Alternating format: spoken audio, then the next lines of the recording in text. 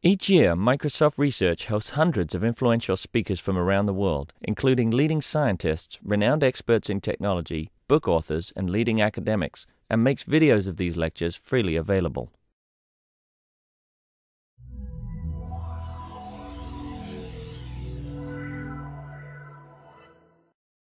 My name is Amy Draves, and I'm here to introduce John Long, who is joining us as part of the Microsoft Research Visiting Speaker Series. John is here to discuss his book, Darwin's Devices: What Evolving Robots Can Teach Us About the History of Life and the Future of Technology. Evolving robots can illustrate the power of evolution, illuminating mysteries such as how the flexible spines of fish and mammals developed, or whether or not brains are really necessary for some species' survival. These robots mimic and simplify animals and allow John and his colleagues to witness evolution in progress. John Long is a professor of biology and cognitive science at Vassar. He is the director and co-founder of Vassar's Interdisciplinary Robotics Research Laboratory. Please join me in giving him a very warm welcome.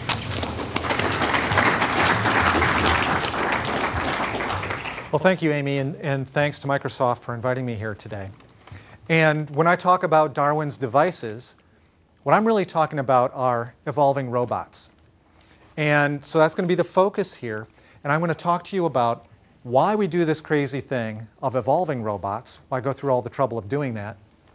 And then I'll talk to you about how we do it, and maybe you can get some ideas or have some critiques for us about what our process is. I want to make sure that we start off with an understanding of what I mean and what biologists mean by evolution. As you know, evolution is fraught with misunderstanding out there in the world.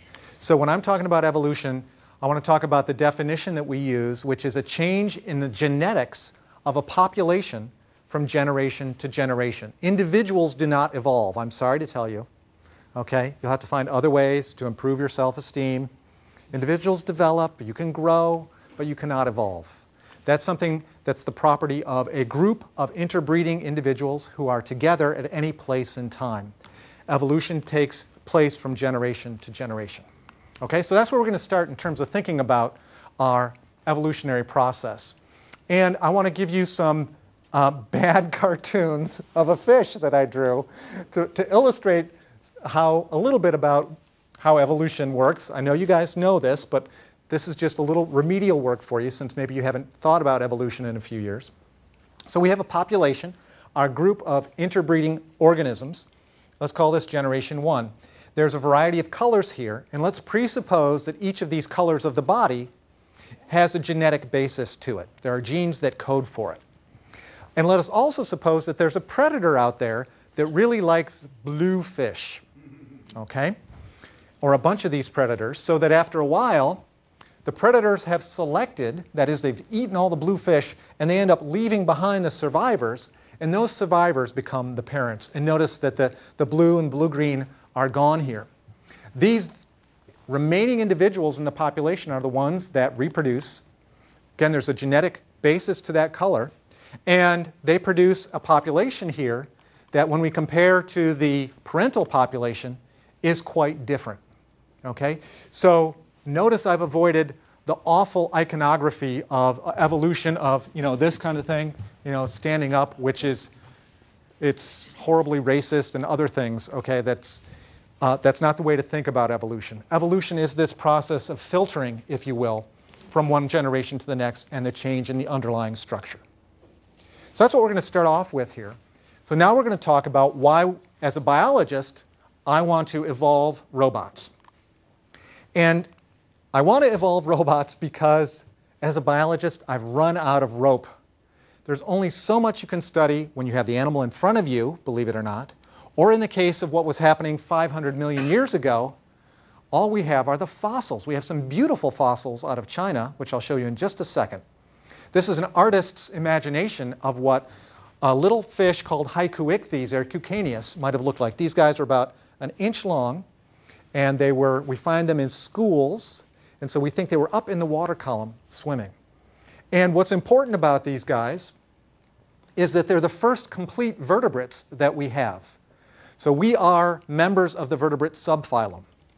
And so because of that, in our universal centricism about our kind. We want to understand where we come from, right? Do our family history studies. So 500 million years ago, the first vertebrates were evolving. They're so named, these vertebrates, because of what? Where do we come up with that name? Sorry, I can't help being a professor. Yes, the backbone, exactly. The bones in your back, those individual bones, each one of those is called a vertebra. As plural, they're called vertebrae. We talk about a vertebral column or a backbone that means collectively all that entire structure. Oddly enough, the first vertebrates did not have much in the way of vertebrae. It's one of the paradoxes of our kind. Okay? So for me, as somebody who's really interested in the origins of our group and loves fish and things like that, I want to know, okay, well, what was going on early on? What were the selection pressures that may have driven the origin of the backbone of these actual physical structures in the axial skeleton of these early vertebrates? Now, the problem is, this is the data we have from 500 million years ago.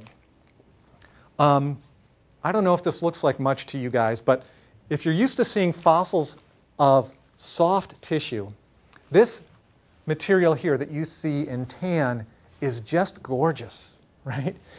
Fossils are usually bone. It's the only thing that survives a mudslide and degradation and actually gets mineralized, that process called taphonomy, to create a fossil. These fossils are actually, like right here, we have pretty good evidence that these are actually eyes and the pigment or the cups from eyes. So here's an artist or a scientist who's drawn a rendering of these little discolorations of the sand, okay, from China. This is the Chinese, let's see, there's a Lagerstadt in southeast China where these come from. So we think we see eyes, maybe some nasal cavities. Over here you can see, if you've ever eaten fish, the segmented muscles of a fish. And internally even, we can see evidence that there's a structure called a notochord. A notochord is the backbone without any bones. And there may even be these little blobs, some experiments with vertebrae in that notochord. So the ancestral condition, meaning the first condition that vertebrates had without vertebrae, was this notochord, and then vertebrae evolved. So these are actually gorgeous fossils. My wife is a botanist, right? And she looks at something like this and she goes, looks like a leaf. What's the big deal? And it's not quite as easy as you get to see whatever you want to see, the Rorschach test of fossils. So these are gorgeous fossils, trust me on that. And one of the neat things about this find coming out of China is that there are so many of them. There's been 50 specimens or so of Hycoichthyes that have been found and described for us. Okay, so given that these are excellent fossils, it's almost the best we can get. But the problem is that fossils tell no tales, right? We are missing really important things about the lives of these animals from fossils. So this is a dead, beautiful dead, a living species called a viper moray.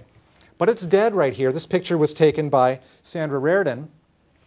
And I have this here because you can see each one of those little vertebrae that are in this viper moray right here. But the problem is when you're dead, you're dead. You don't have any behavior.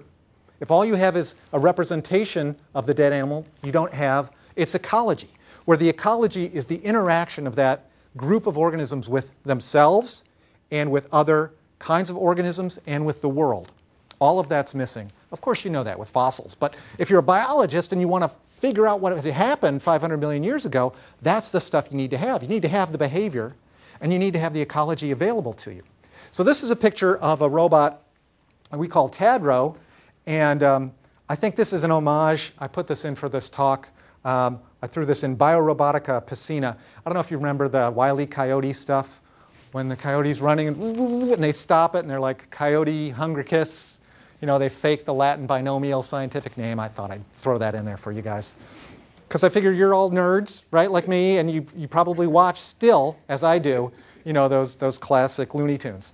All right, so there's Biorobotica Piscina, fish-like biorobot. And one of the cool things we can do with our robots, because we can make them autonomous, and I'll explain what I mean, which you guys probably know in a second, we can sort of make the models undead representations of these fossils. So we can recover behavior and we can model the ecology and the ecological interactions.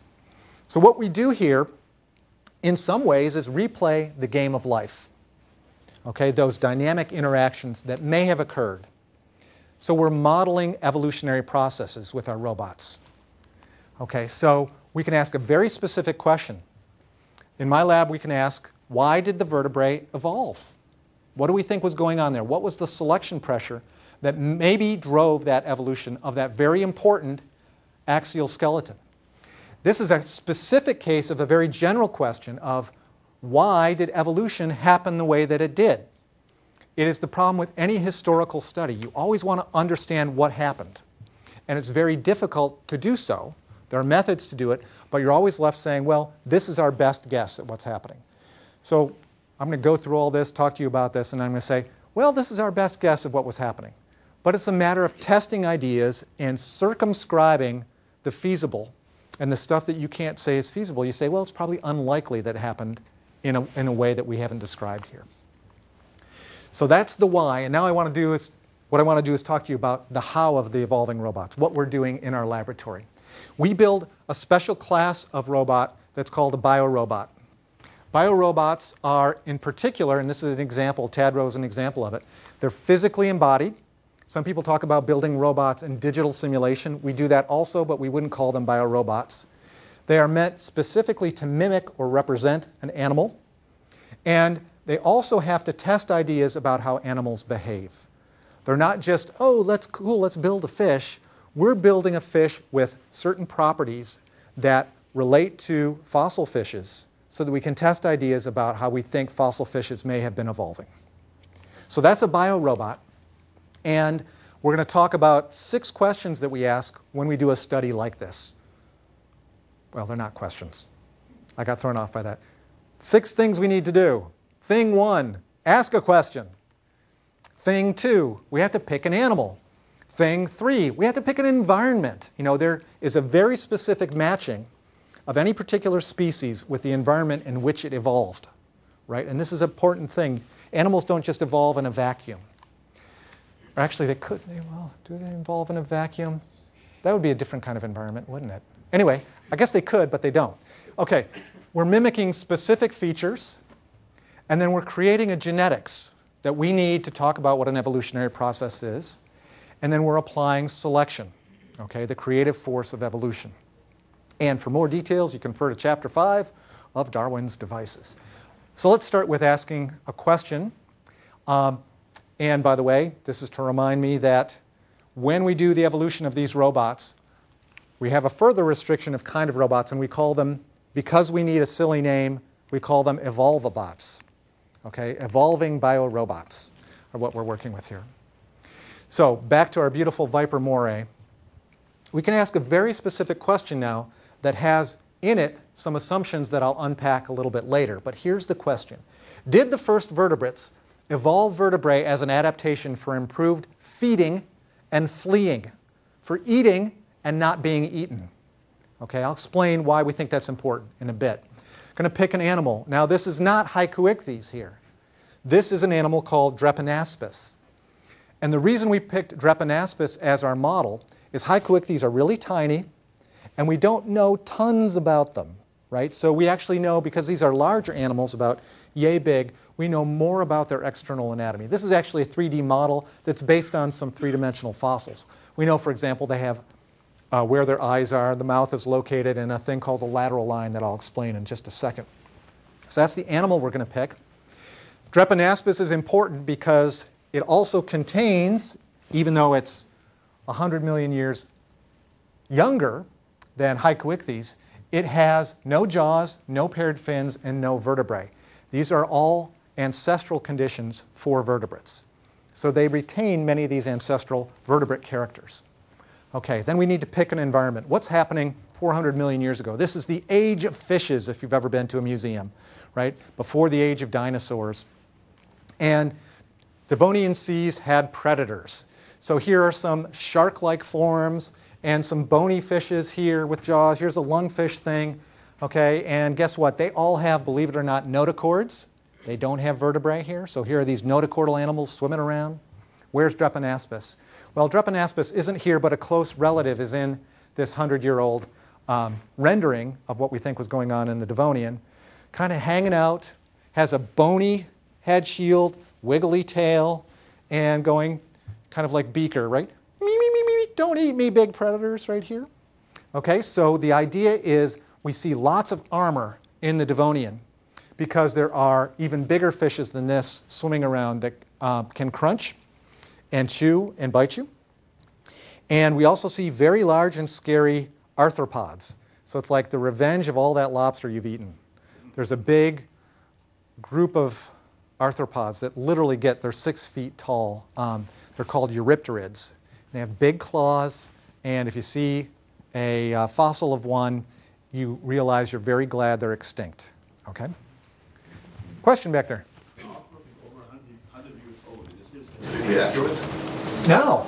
I mean, look, I don't want to be too harsh on artists, but you know, if we were actually doing a class, and we weren't recording this, I would say, here's an artist's misconception of the Devonian.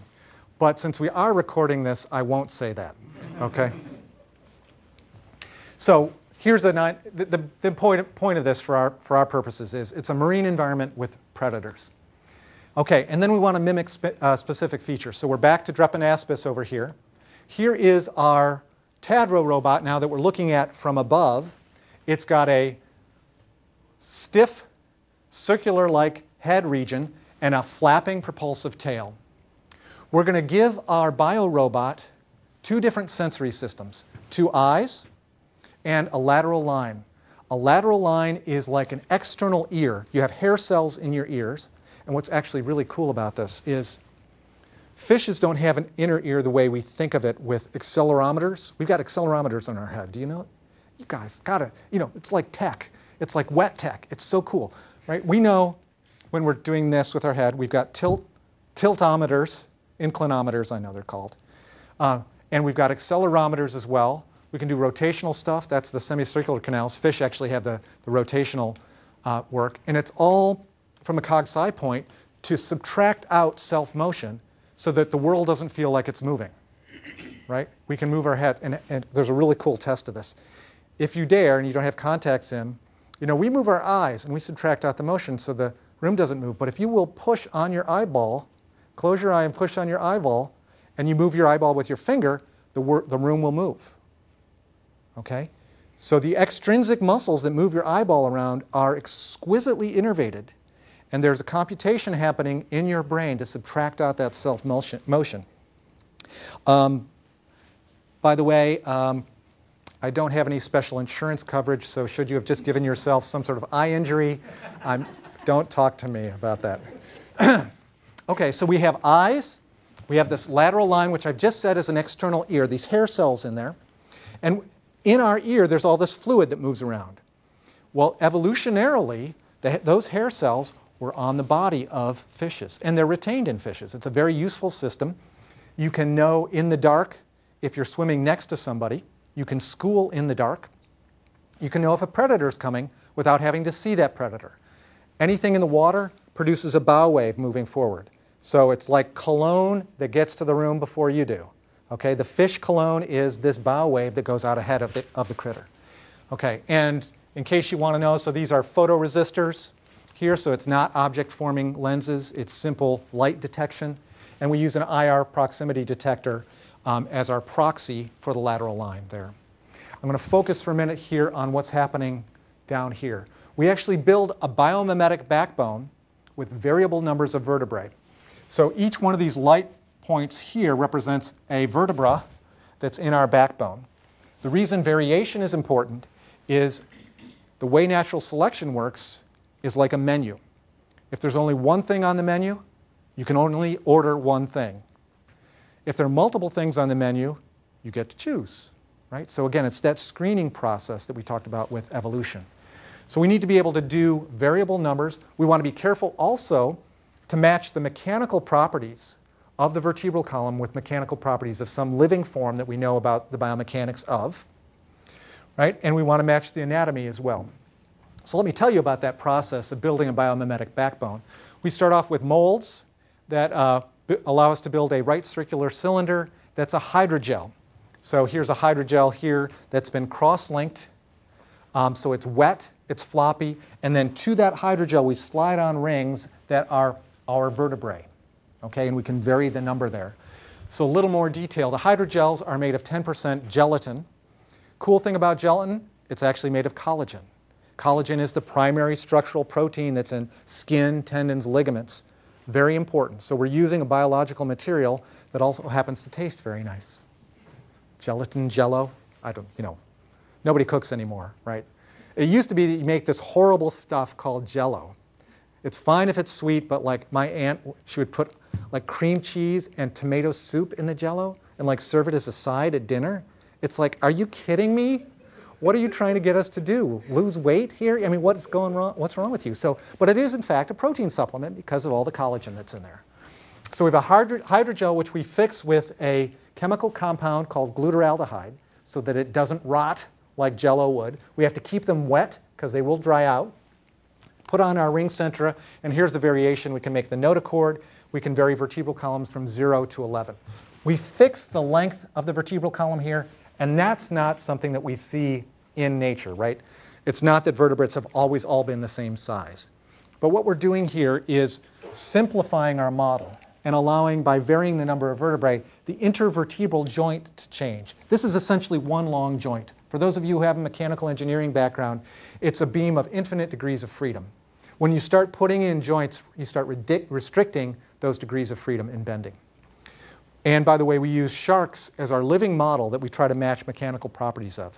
That's stuff I'm not going to tell you about, but we do biomechanical experiments on isolated shark vertebral columns so that we know we're, at least in the general ballpark of what's biologically feasible. So those are the biomimetic vertebral columns, and they act as propulsors and allow us to make behavior. And so I want to explain what I mean by behavior before we go on here, because it's very important to what we do. Remote control is not behavior. This is one of our robots that we call, in the book Darwin's Devices, an evolutionary trekker. Yes, it's Star Trek homage, right? Evolutionary trekker. ETs for short, which is another joke. I mean, nerds have all the fun, don't we? Come on, right? And so robot Madeline, which you see from top down here, is a 4-flippered evolutionary trekker who in version 1 was remote control. Okay, so we could get her to do all sorts of wonderful acrobatics, test our ideas about flippered locomotion, okay, but I wouldn't say that she was autonomous or smart. So it's not really behavior that we're doing in the sense of autonomous behavior that we're after. We have a human in the control loop. So it's just like the drones. Okay, so how do we make behavior? What are we after? We go for autonomous behavior. So here's Robot Madeline version 2. Notice she doesn't have a tether coming off here. She's got a little tail. And inside she's got a PC-104, and she's running her own routines. She's got sensory input. She's using sonar. She's got a compass. She's got an altimeter. She's pinging with an altimeter. She's got an internal accelerometer for sort of kinesthetic logging as well. And now the robot is in control, right? There's no human in the loop once we turn her on. So this is autonomous behavior. And decisions being made by the robot. And this is what I mean when I'm talking about recovering behavior, using robots to cover behavior. It's not remote control. Oh, look, it can swim. It can swim and navigate and do what we need it to do, hands off. So when we run our experiments, we literally put the robots in our tank, turn the video camera on, and then step back and let the behavioral interaction unfold. So this is one of the features that we're after, is this autonomous behavior. So just to beat a dead horse here, so without sensory input, that's the equivalent of a wind-up toy. If the sensory input is from a human, we're talking about the drones that we currently hear about that are flying in Afghanistan and Yemen last week, Robot Madeline version 1. And when the sensory input is on the robot and the robot's making the decisions, that's what we call autonomous behavior. And TADRO 4, who's going to be the topic of the rest of the talk today, is an autonomous fish-like robot that shows this kind of autonomous behavior. Okay. So this is something that we recover. How do we do it? How do we get it to behave? I'm going to diagram in broad strokes what the microcontroller that's on the robot, for those of you who care, it's a which one did we use here? MIT Handyboard is what we used for this. And I'm going to call it loosely brain architecture, knowing that it's really not cortex or anything like that. But it is doing something brain-like. We know that in living fishes, they have a very clear way of responding to stimulus in the world around them. They will cruise along using a nervous system that's called a chain of central pattern generators, which we have central pattern generators too. Any kind of rhythmic motion is a central pattern generator. So they'll just be a fish, do. And if a predator comes, boom, they get the heck out of the way. They fast start and they escape, and within 60 milliseconds, they've achieved sometimes accelerations of up to 10 g.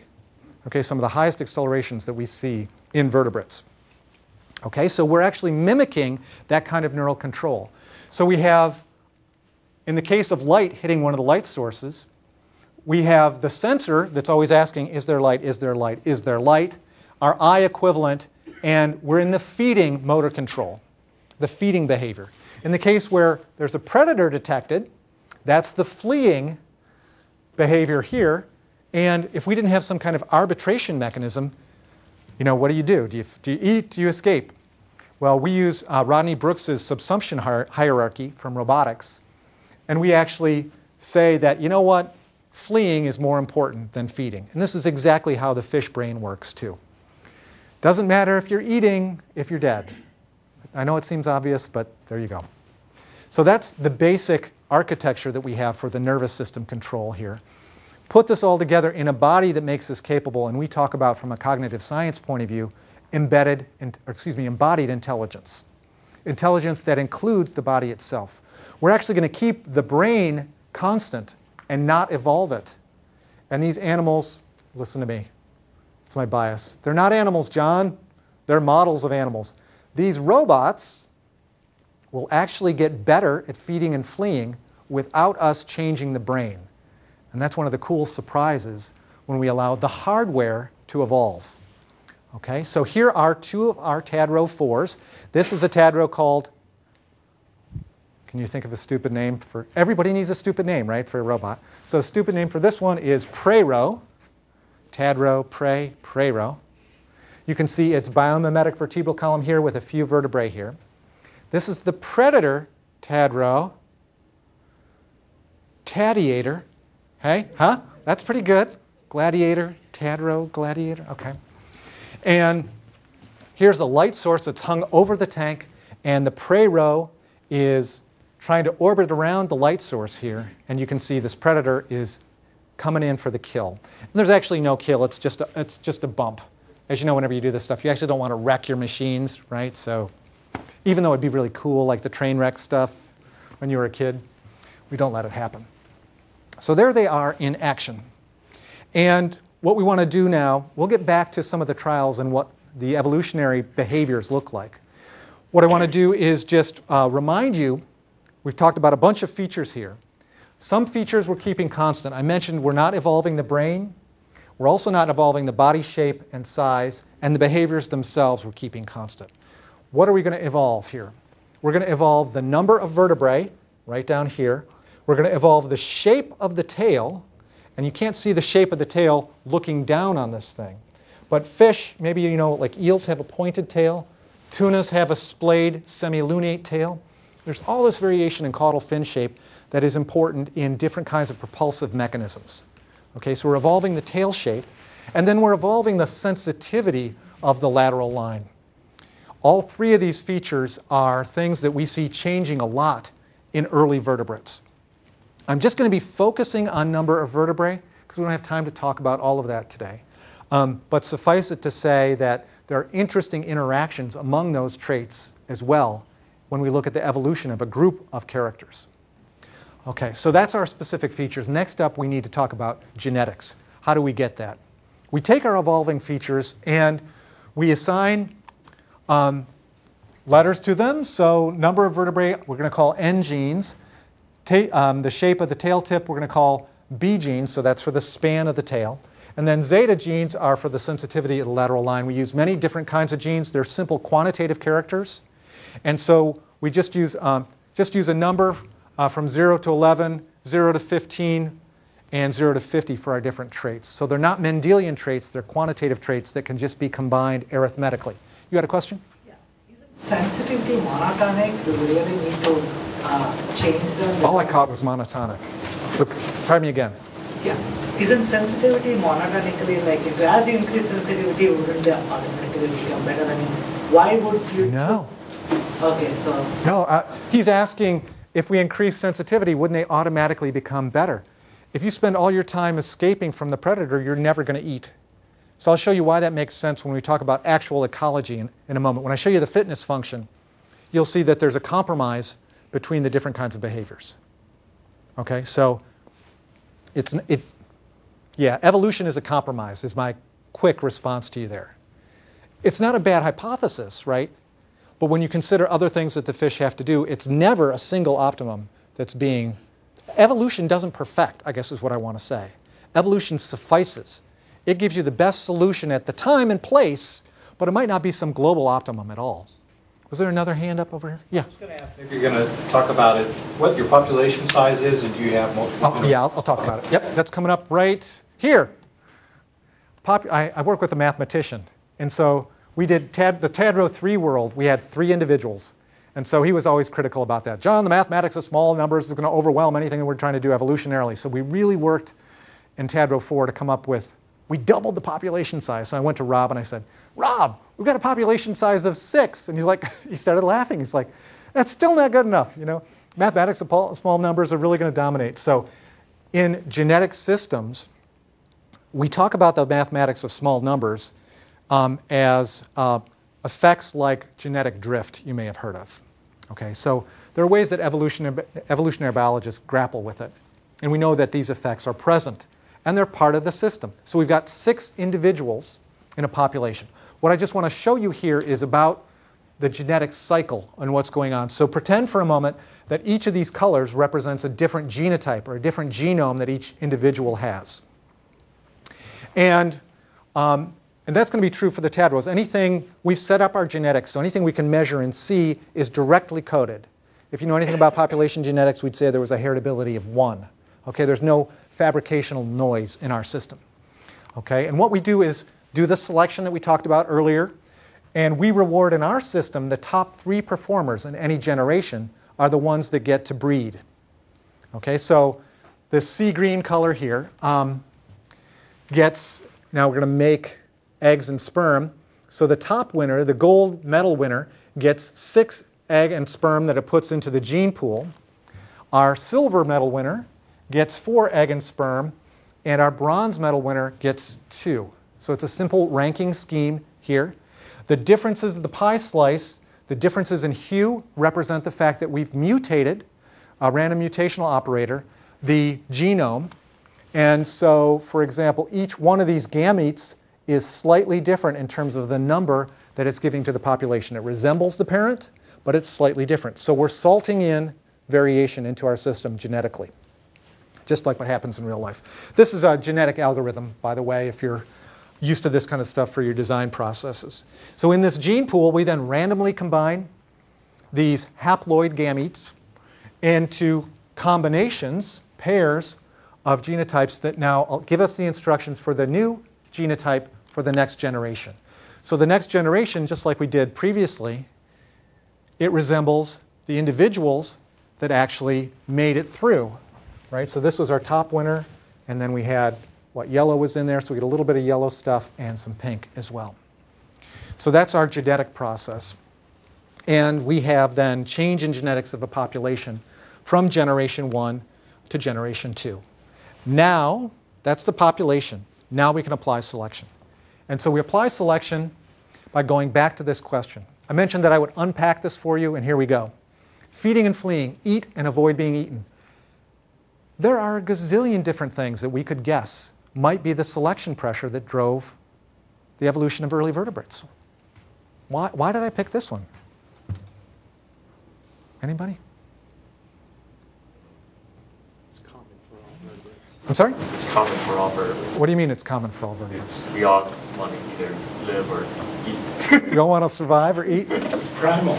It's right, it's basic stuff, yeah. It's, yep. You got to do it. You got to eat, and you got to avoid being eaten. And in fact, we have both fossil data and data from living species and population that tell us that certainly predation is a very powerful selection pressure. Okay? Here's a great fossil. Check this out. The Green River Formation 50 million years ago. You get lunch, and then you become a fossil. Wouldn't that, like, you get that whatever your favorite food is? I war with myself. Do I like donuts or sushi better? I don't know. Depends on the day. You eat the sushi, and then the building collapses on you, so you're fossil. Okay, so we know that predation is important, and studies on living species, as I mentioned, are very important for showing that. So that's why we picked this very basic kind of idea. So for our prey row, the feeding of prey row is going to involve the searching for light. Light is life in biology, because that's where primary productivity starts. Photosynthetic organisms convert the energy of sun into glucose, right? So everything goes towards the light, including in the ocean. Okay, and then we have tadiator, and tadiator's chasing prey row. Light is food for prey row, and prey row is food for tadiator. I need to mention here, we are not evolving the predator. We're just evolving prey row. We could have evolved the tadiators too, but we chose not to. It would be an obvious next sort of thing to do, to co-evolve those two. Generally, in biological systems, predators are longer lived than prey, so it's not a bad first approximation here. Okay, so this is how we're going to apply selection, and I'm going to show you a video now of one of our evolutionary trials, or a part of our evolutionary trial, and I need to orient you here.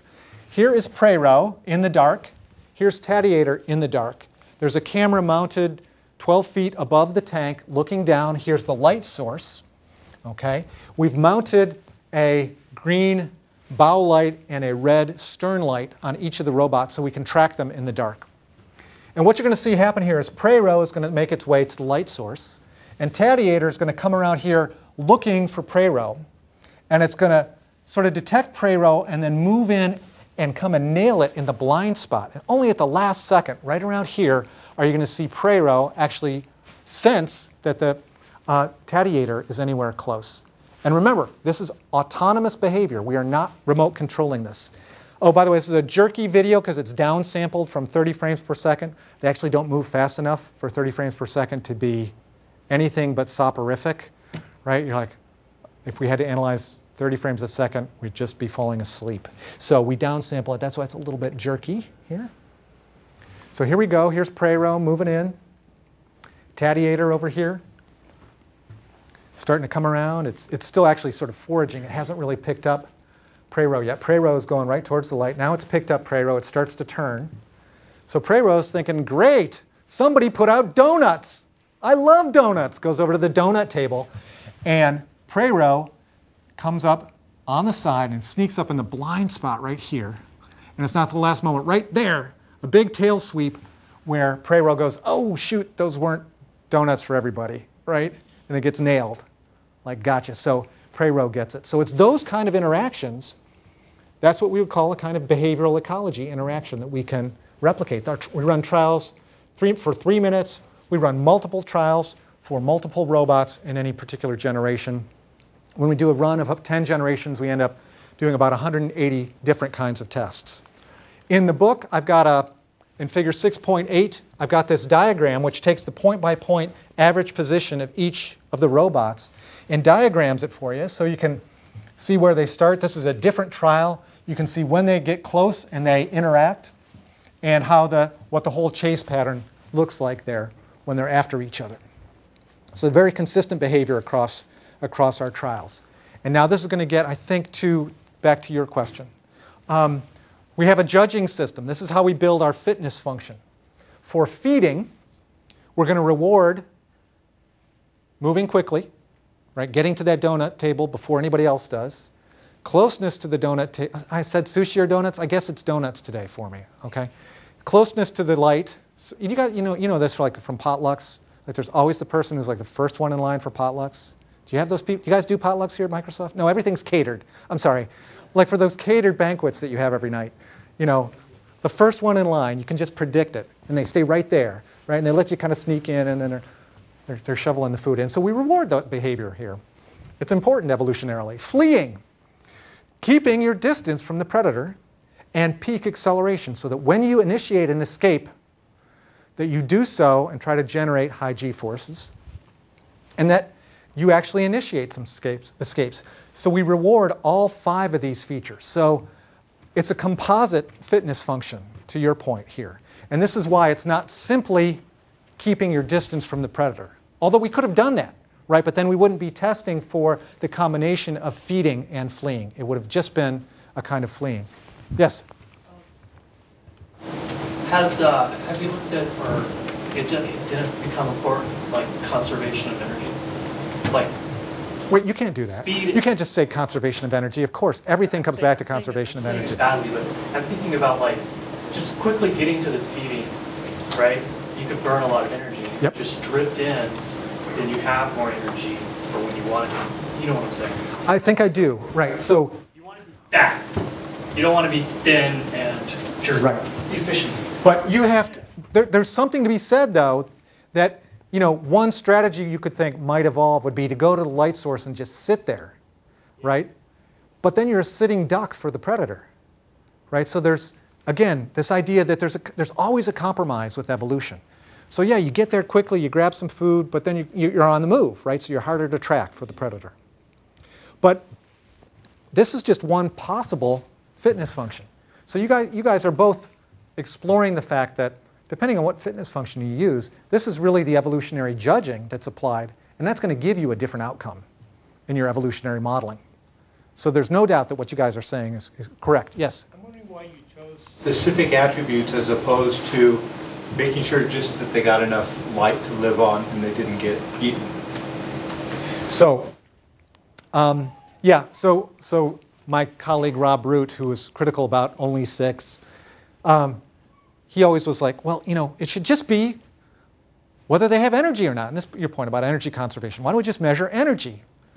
If one of you can figure out how to do that, let me know. We tried mounting solar panels on them, right, and charging batteries, and we said, okay, we'll just let them run down, right? So whoever's continuing to go, we'll just measure how long they can keep going.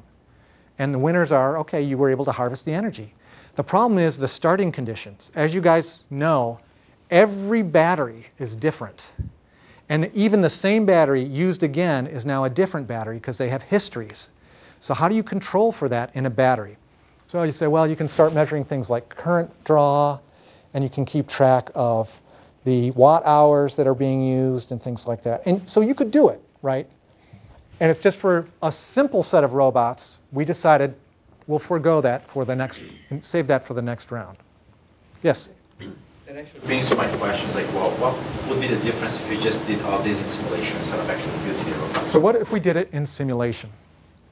We do evolutionary experiments in simulation.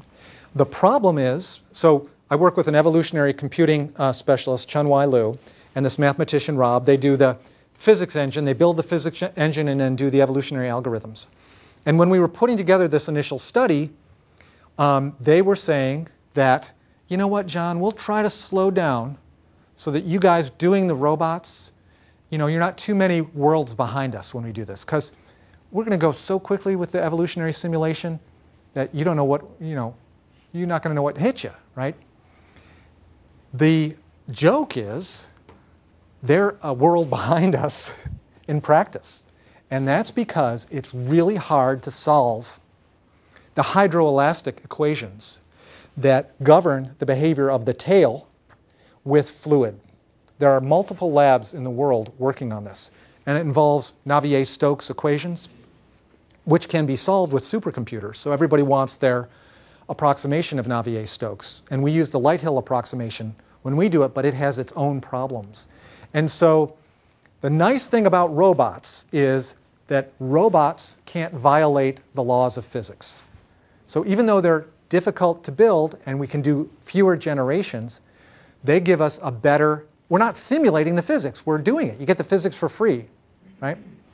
So we actually combine the two processes. And the world that we've done in simulation is the world we started, and didn't talk to you about it today, but it's in the book, just feeding and looking if feeding was sufficient to change the vertebral column, okay?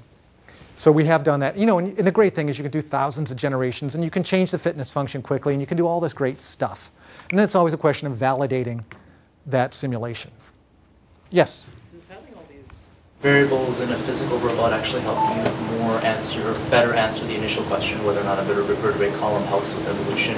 Because it seems like by isolating just the number of vertebrae, that might actually let you just test that component much more simply. Like, and the variables introduced by all these other components.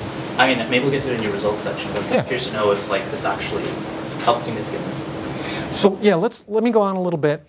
His general question is, does it help to have the complexity in the system? And it's always a balance, right? I mean, our tendency is to apply the KISS principle, keep it simple, stupid, and do the simplest stuff first. And this is actually TADRO 4, and I'm not telling you about some of the earlier TADRO stuff, which are simpler here. So we do have some reasons, but I'll get into it. There was another question here. Yes? So your colleagues who are doing the computer simulation have problems due to the reality gap, right? Where like the reality gap, I love that. Yeah. So how bad was it for them to overcome? Like, did they come up with basically an optimal solution that worked on their computer and then tried it on a robot and realized it kind of fell flat? Or how did that work out? The way it worked out is we got above a certain speed, we got a behavior that was generally like what we're finding in the robots, that they could be self-propelled and autonomous in the sense that they could find the light source. So we could, this was actually TADRO 3, and what we were doing is competing them all together in the TADRO 3 world. So, you know, I'm not saying that simulations are always wrong, and I'm not saying that simulations always violate the laws of physics. It's just, you know, I don't know how much modeling you've done, but you always have the ability to make your model better by tweaking the parameters. So you have to be really careful about it. And our guys are really careful about it. And that's why they're slower, is they're just trying to do things like, okay, we're actually going to go down at the level of the molecules now, and we are going to look at the flux of ions in the muscles, and we've got to come up with a really good muscle model, because muscle is a dynamic, nonlinear force-generating system, and that needs to be in there in order to be accurate force-generating mechanism as we're doing our coupled force system with the external fluids. So it's not just the elasticity, it's the fact that the elasticity is then superimposed on this nonlinear force-generating system. So there's lots of stuff, cool stuff to do on the simulation side. Basically, they're trying to reduce the reality gap before they even get crude results. So they're are they trying to reduce the reality gap? So like rather than trying to come up with a simple physics engine, and no, we have the simple ones. Yeah, we have the simple. So the Lighthill is actually a fairly simple physics engine. So we're working on an immersed boundary layer method that Peskin developed for heart flow. And so we're adapting that immersed boundary layer method. And we have some early simulations that we validate in fish swimming at steady speeds, because the steady speeds are easier than any kind of maneuver or acceleration. So yeah, we're working on it. Yes? I had a question about the environment, how it's simulated. Don't you think it's, the evolution depends a lot more on environment, and the predator you have used here would be, may not actually mimic the predators that were there during that time? And how do you know? It's just the environment is too simple. Oh, it's a very simple environment. Yeah. So it looks like an experiment in vacuum where you can say that vertebrates do help in moving faster, but so does many other physical things which will help in moving faster. Electrical or mechanical engineer? Which one are you? I am a computer engineer. Computer engineer. Well, it doesn't quite fit my prediction. I work with engineers all the time, and engineers, by and large, can't stand doing simple stuff, right? Because the world is always more complex than your modeling, right? Our problem is we want to understand the mechanisms that are operating. And so as you add complexity, you make it more difficult to understand what's happening. So your point is correct. It is a very simple environment, right? But it is more complex than anything that anybody has done so far. So allow us to take that first step, okay? And so I take your point, which is correct, but you know, somebody else will do the next step, which will be more complicated. And I can tell you that we tossed in a predator because before we just had the animals competing amongst themselves, and we thought it was going to be more complex environment to have a predator in there. So, all right, we're almost to the end here. And I had mentioned to you that the best 3 in any generation get to breed. And so we talked about that. So the tadrows are playing the game of life.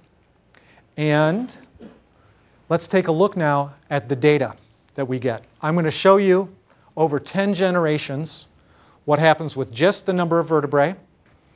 And it's going to be an answer that you had predicted. Okay?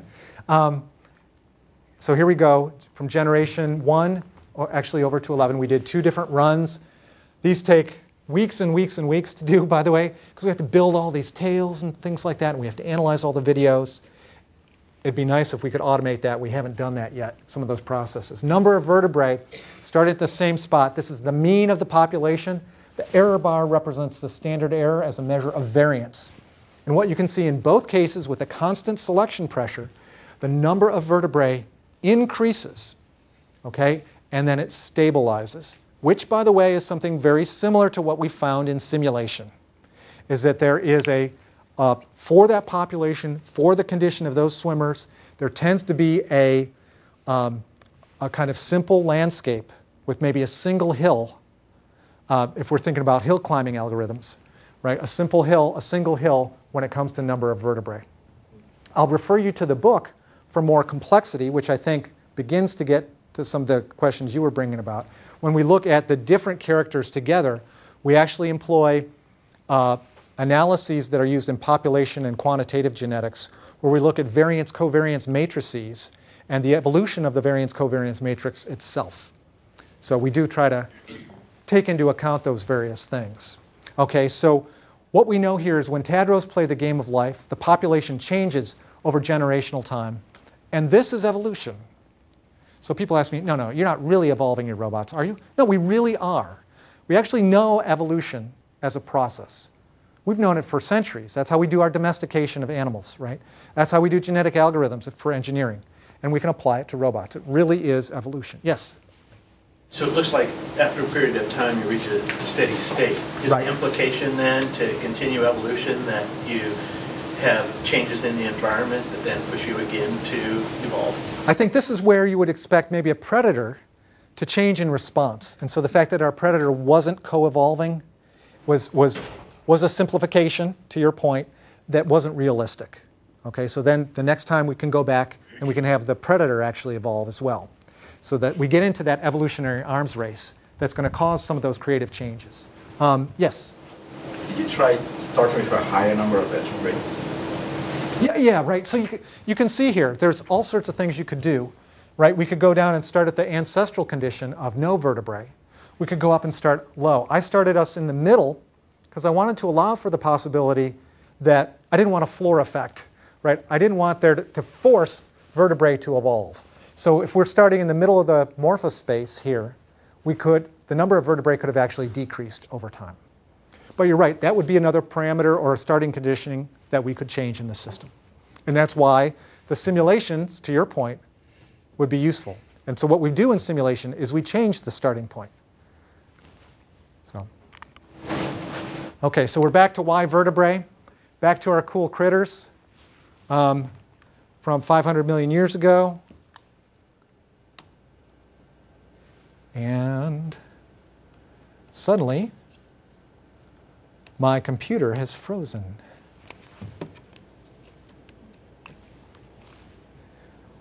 I guess somebody has told me that, John, you've gone too long and you need to stop.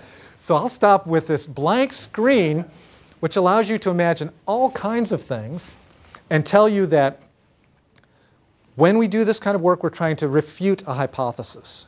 So we were unable to refute the hypothesis that selection pressure for enhanced feeding and fleeing is sufficient to drive the evolution of vertebrae. So we keep this selection pressure of one of many possible that could account for what happened 500 million years ago. Is it the answer? No. We'll never know what the answer is. It is one possible, likely mechanism of what may have happened. And is anybody surprised, oh, jeepers, these are fundamental things. Of course it's going to work, right? But you don't know till you try it. And what I can tell you in previous experiments that I talk about in the book, when we just do the feeding without the fleeing, we don't get the same pattern. In fact, we see a decrease in the number of vertebrae. Okay? So in fact, it's not a given that just getting out there and eating is going to do it for you. It's a combination of things going on in the world. So thank you. I'll stop right there with my blank screen.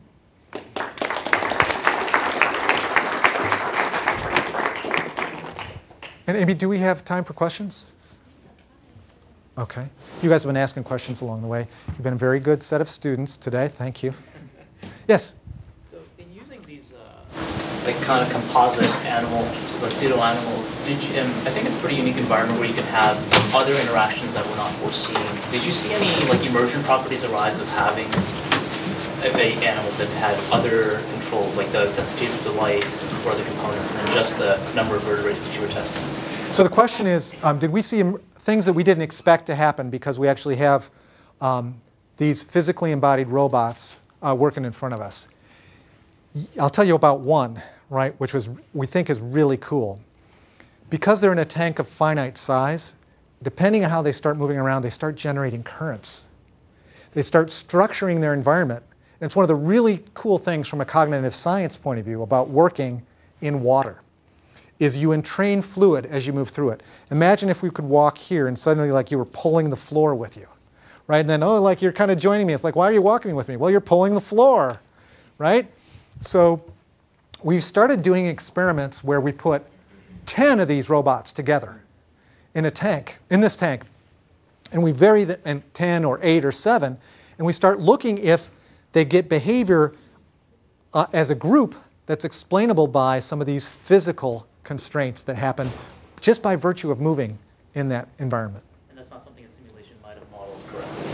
I don't know. We haven't done that simulation that well. You know, and it's true that some of the far field effects to model are a little bit more difficult than some of the near field things. So it's an interesting question. Okay, I see that we have the same folks who are, that's great. You guys are dialed in. Oh, here's somebody new. Yes, go. We'll get back to you. Try varying the surface area that they can move around on to see if that changes a little bit. The question is, have we tried varying the surface area?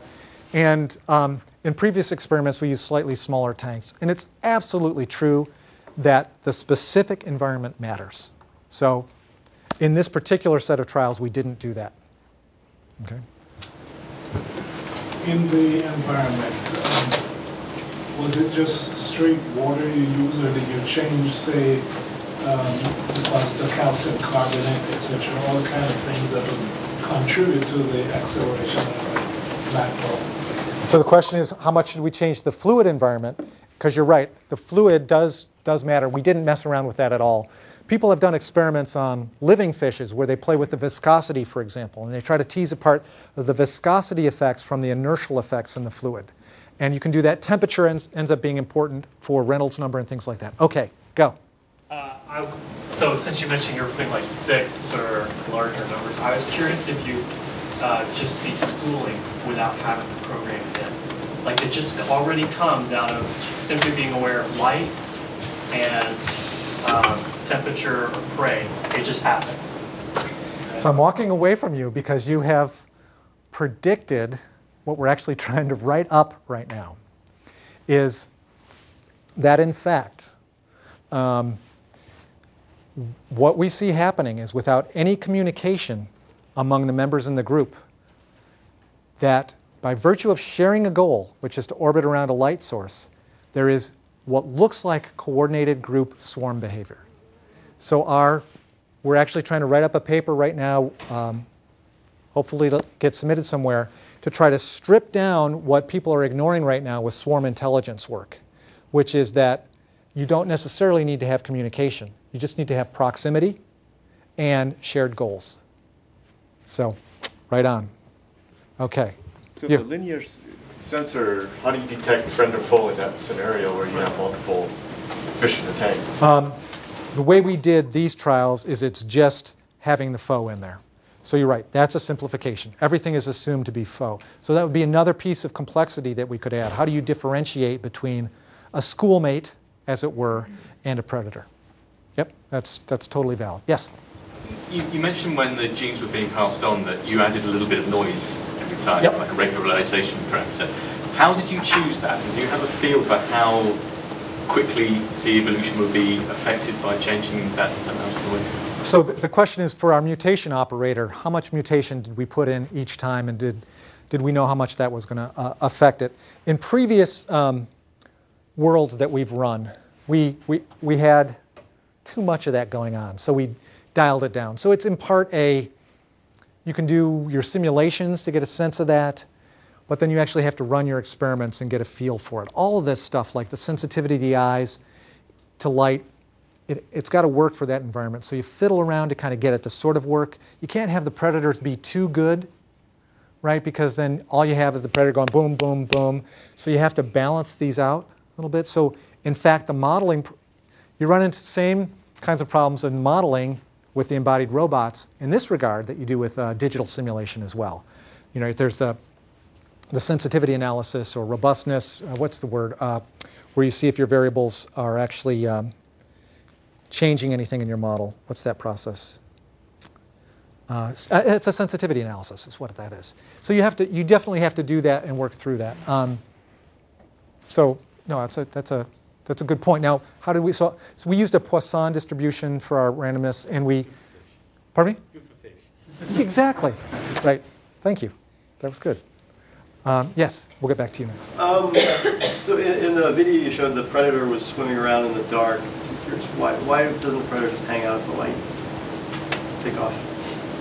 I don't know, you'll have to ask the predator. So the question was, why doesn't the predator just hang around the light source? And there are absolutely sit and wait predators who do just that kind of thing. And what I can say is that would be another model to run, is you have a predator that hangs out, and so then you have different strategies that could evolve. So no, that's realistic. Sir? How did you come up with your concept of gold, silver, bronze and the weighting when it seems that just a minimum bar is what's required for procreation? Yeah, so the question about how do we do this ranking of the top three, and that's again this sort of, having done this before, we had tried to assign a continuous spectrum of fitness to individuals, and what we found that sometimes there wouldn't be enough differences among individuals to allow there to be differential reproduction. So to ensure that, we did a ranking. So when we were doing it and this is the mathematics of small numbers again, right, sort of lurking about. So we forced the system, to give us this ranking when in fact there were differences. Because sometimes we were covering up the differences before. And it turns out there's a field of evolutionary robotics. I call this field evolutionary biorobotics because we're doing it specifically to test biological hypotheses. There's a field of evolutionary robotics that's been promulgated by Nolfi and Floriano, two Italian engineers. And they talk about the various kinds of ways that you can do these mating algorithms as part of it. And you know, each one has an effect and a time that it's useful or not useful. So these are parameters or situations that have been explored. And I recommend their book if you're interested, Evolutionary Robotics, MIT Press. Yes, I'm not supposed to be selling other books though. Oops, sorry. Go. So for your fitness question, I know you enumerated several different variables. So how exactly did you combine these all together to create a number for fitness, and how complicated was that equation? How did you decide on the weights? See, I didn't know what you guys were going to be like today. So I give you this is the sort of technical talk, but not a really technical talk. I should have shown you the fitness function, and actually I have it somewhere if my computer wasn't frozen. What we do are z-scores. And so we sum z-scores for each of these things within a generation. We sum the z-scores. So it's a relative fitness function, so it's only good for that generation. So you sum the z-scores for each of the attributes? So correct. There are no weights, so they're all weighted evenly? Well, the z-score normalizes, yeah, right? Yeah, but I mean like for each trait. So like for example I'm laughing because the mathematician, my friend, brings this up all the time. We need to have coefficients in here. And so we went, the z-scores was the next step in the fitness function. He would like to get us to weighting. But then the question is, you can have any weight in the world. Which weights do you choose, right? So again, that's almost a better thing to mess around with in simulation. And so we just picked weights of 1. How's that? Okay. Sir. In your paper, are you going to definitely confine your inferences just to the fluid media that this happened in versus saying something like in biological evolution in fluids, when you link that swarming effect? Is it, you're only going to talk about that specific fluid that constituted the experiment? Are you offering to edit the paper? I don't know yet, honestly. Well, how we're going to frame that. Yeah. No, it's a good point. So in yes. your slides, you had the gold, silver, bronze, and the gold giving 6 pairs, right? 4 and 2, so you have 12 zygote pairs. How did you pick the 6, and does that skew your results because you're artificially picking 6 out of the multitude of combinations? So this is a brand of question that you guys are asking, and they're all correct, right? So the question is, does the way we picked 6, 4, and 2 affect the results? You used the word skew. I would rather do the more neutral affect the results. It absolutely affects the results. You would get a different result if you did a 2 and 2 or something like that. And that's so all these choices are sensitive to it. The neat thing is that we are starting to see, the more trials we do, some robustness in some of the answers that we get. Okay? And I was really happy when we reran the trial that we sort of replicated it, that initial pattern. It was trying to keep all the conditions the same. I just wanted to see if we could replicate it. So whatever random factors are in there, to your point, the fact that we could replicate that in the 2 different trials says that the randomness isn't just swamping the system, or else we would expect very different patterns to emerge. Both came to 11 as the ultimate number of vertebrae. Yep.